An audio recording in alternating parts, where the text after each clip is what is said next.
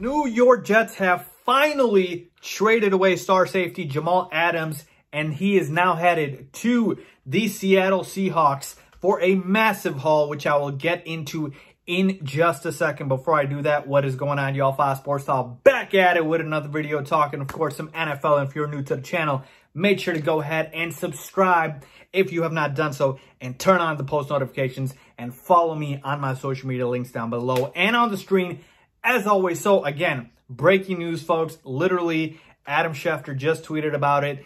Jamal Adams is on the move and he is headed to the Seattle Seahawks. So a lot to dive into here, what the trade was, the actual pieces involved, who won this trade, who lost this trade. Let's get into it. Here are the full trade details. The New York Jets trade star safety Jamal Adams and a 4th round pick in 2022 to the Seattle Seahawks in exchange for a 1st round pick in 2021, a 3rd round pick in 2021, another 1st round pick in 2022, and safety Bradley McDougald. So again, 2 1st round picks, a 3rd round pick, and safety Bradley McDougald headed to the Jets for Jamal Adams and a 4th round pick in 2022. So right off the bat, like my raw reaction analysis to this trade is, I'm leaning towards the Jets in terms of who won this trade, folks, because they got a haul, okay?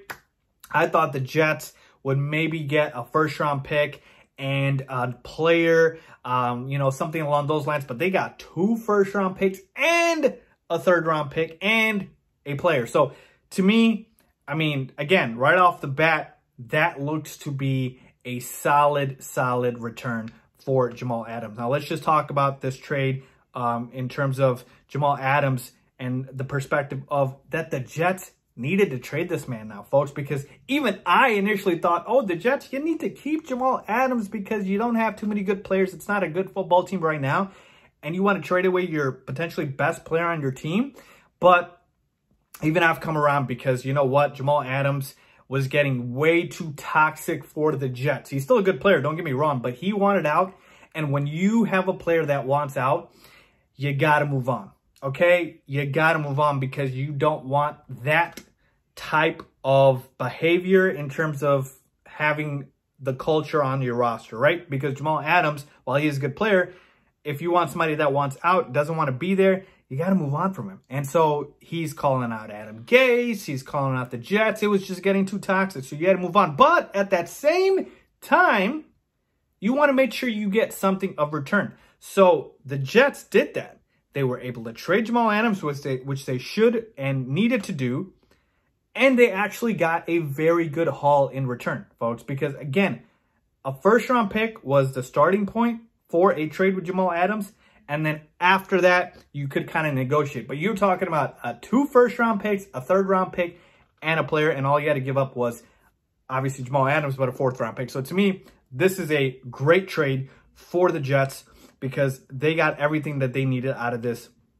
They got rid of Jamal Adams, so now they can not have to worry about him anymore and about paying him and just worry about moving forward what they want to do. And they've got great draft picks now, folks. 1st round picks in the NFL, they are very valuable. So to me, the Jets absolutely got a great deal from their perspective. Now let's talk about the Seattle Seahawks real quick, okay? The Seattle Seahawks obviously give up a lot, right? 2 1st round picks, a 3rd round pick, and safety Bradley McDougald.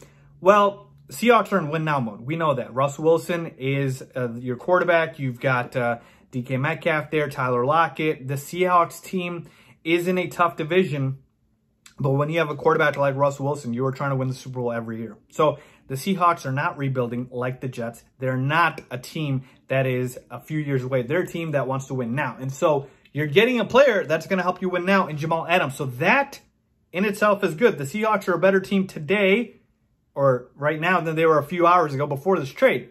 Absolutely. But how much better?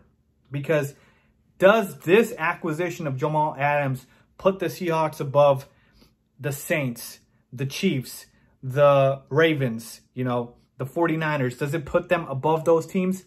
I wouldn't say so with conviction.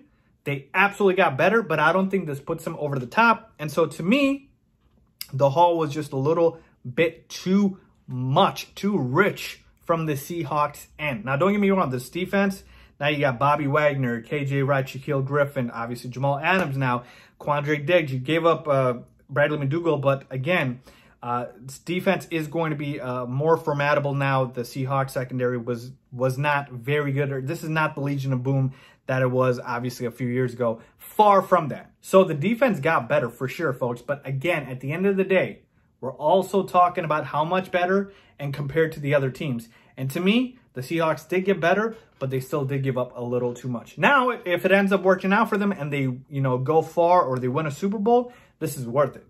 But again, I'm not ready to put the Seahawks above those other teams. I still like this team, but again, in terms of what they gave up, it seems like a little too much for Jamal Adams, who is very good, but does he put you over the top? That's what I'm worried about here. And again, to me, on the offensive side of things, Russell Wilson still, I would have provided him with a little bit more. Yeah, you got DK Metcalf, you got Tyler Lockett, but Greg Olsen at tight end, he's over the top and washed up. You got Chris Carson there, who's okay, nothing great. Rashad Penny. So to me, offensively, they still need help as well. But defensively, they did get better. But the Seahawks, I believe, give up a little too much. Overall, Jets won this trade. But the Seahawks, again, it's not like they got robbed or anything. Jamal Adams is a very, very solid player. So to me, overall, Jets won this trade.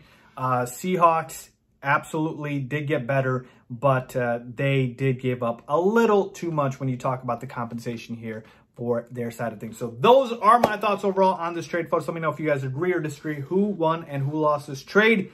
Do you like it from each team's perspective? I still like this for the Seahawks because they did improve. But again, if you ask me to pick who won this trade, it is the New York Jets. So leave a comment down below if you agree or disagree. As always, thanks for watching.